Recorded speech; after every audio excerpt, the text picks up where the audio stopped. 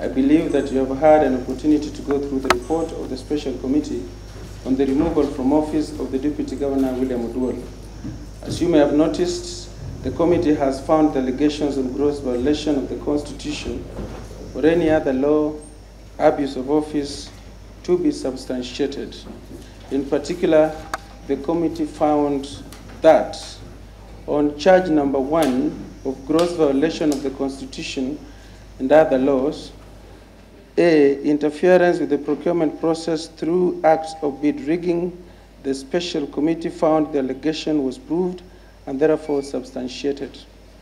Charge number 2, on abuse of office and gross misconduct, particulars being bulldozing officers to renovate the office of the Deputy Governor outside approved budgetary provisions.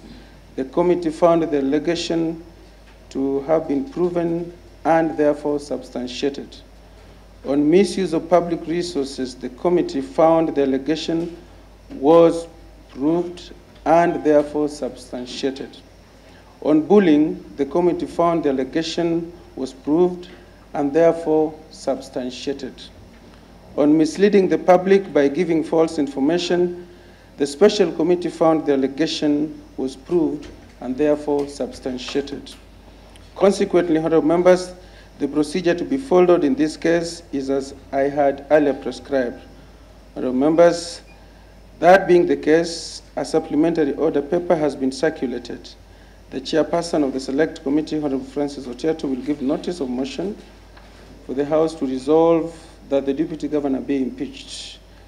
The members in support of the motion for removal, those who have voted yes, or I vote yes, are 42.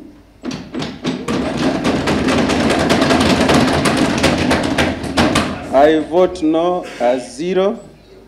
I abstain as 0. And therefore, the House has unanimously passed the motion on removal from office, William Oduol. So, honorable members, in line with the provisions of Section 33(1)(9)(a), read together with Standing Order 71, 11, and 72, I shall within 2 days inform the Speaker of the Senate of the resolution of this House to impeach the Deputy Governor, William Oduol.